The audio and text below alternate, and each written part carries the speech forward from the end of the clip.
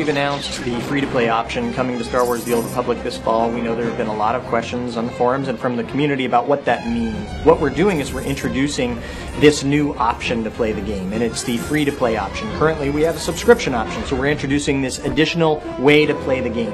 Both free-to-play players and subscribers have an incredible experience, right? The incredible depth of Star Wars: The Old Republic with BioWare storytelling and amazing Star Wars action-packed content, hundreds of hours of your class gameplay with 8 individual classes.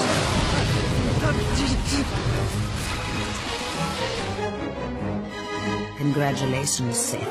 You've broken into my home, butchered my assassins, and forced your way into my personal chambers.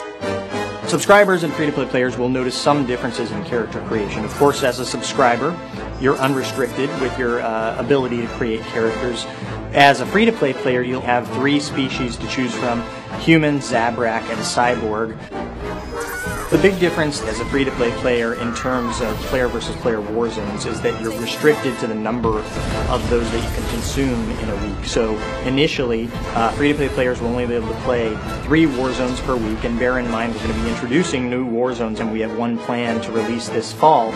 So that's an exciting part of our game. Again, as a subscriber, you have unlimited access to all high-level features and game updates. And if you are an active subscriber with us, when we launch free-to-play this fall, then you will get your very own Party Jawa to party with all the time. As a former subscriber, if you come back and play the Old Republic at the launch of free-to-play, we're happy to announce that you will also be automatically granted preferred status, which means that you have feature unlocks granted to you from day one. And you're going to get a bunch of cartel coins that you'll be able to spend at the cartel market on cool things, which we'll be revealing in weeks to come.